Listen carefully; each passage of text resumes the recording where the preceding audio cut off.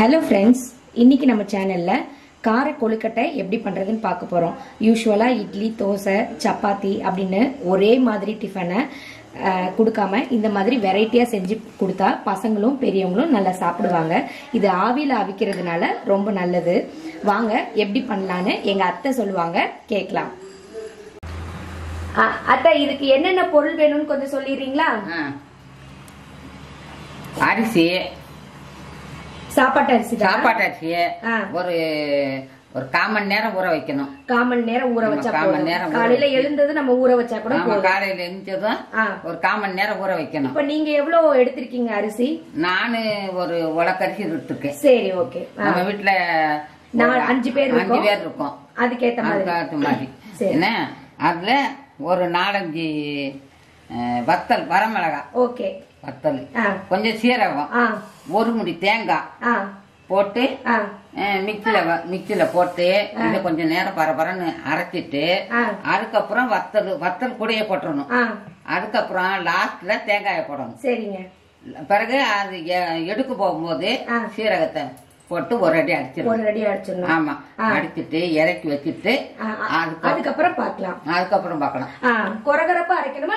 கொரகரப்பா அரைக்கணும். ஓகே, நைஸா அரைக்க கூடாது. சரி சரி, நைஸா அரைச்சு அது கொலக்கட்டைக்கு சரியா வராது. சரி, ஓகே, அரைச்சிடலாம் நம்ம. ஆமா, ஓகே.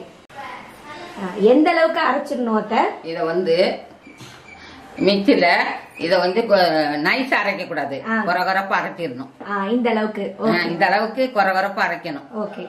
தண்ணியும் இந்த அளவுக்கு தண்ணி ஊத்திக்கணும். தண்ணி காணாட்டாலும் திரும்ப அரைச்சி அதுல ஊத்திக்கலாம். ஓகே. இப்ப தாளிச்சிடலாமா? ஆமா, தாளிக்கணும். இத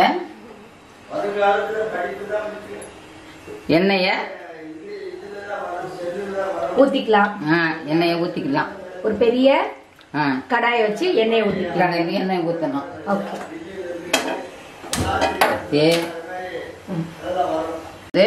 அந்த எண்ணெய் சூடானதும் எண்ணெய் சூடாகவும் இந்த கடுகு உளுந்து போடணும். அதுக்கப்புறம் கடலைப்பருப்பு போடணும். கடலைப்பருப்பு நிறையவே போட்டுக்கலாம். நிறைய போட்டா தான் நல்லா இருக்கும். சரி.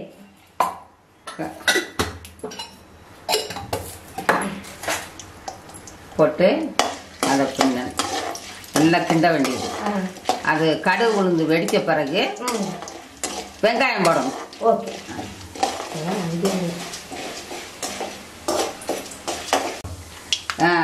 கடுகு உளுந்து வெடிச்ச பிறகு கருவேப்பிலை போடணும்.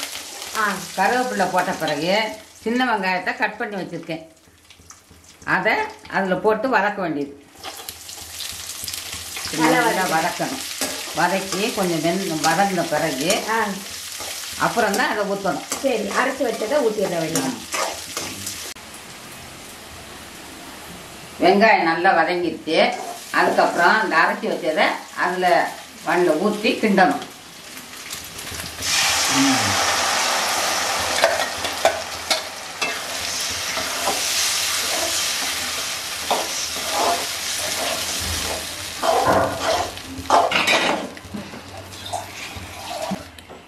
இது தண்ணி பத்தலைன்னாலும் கொஞ்சம் தண்ணி ஊத்திக்கலாம். தண்ணி ஊத்தி நல்லா கிண்ட வேண்டியது.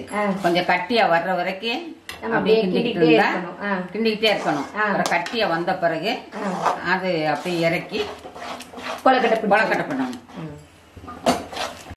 இது மாவு ஆறுனதுக்கு அப்புறம் இது கொலக்கட்டை கொத்துனாப்புல பிடிச்சு வைக்கணும். வலுவலுன்னு பிடிச்சு வைக்காம பிடிச்சு வைக்கணும். இதை அப்படியே இட்லி கொப்பரையில் இப்படி வச்சு வேக வச்சு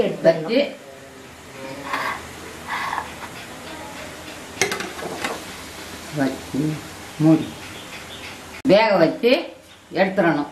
எடுத்து தட்டி சாப்பிட்றதுக்கு ஊறுகாய் வச்சு சாப்பிடலாம்.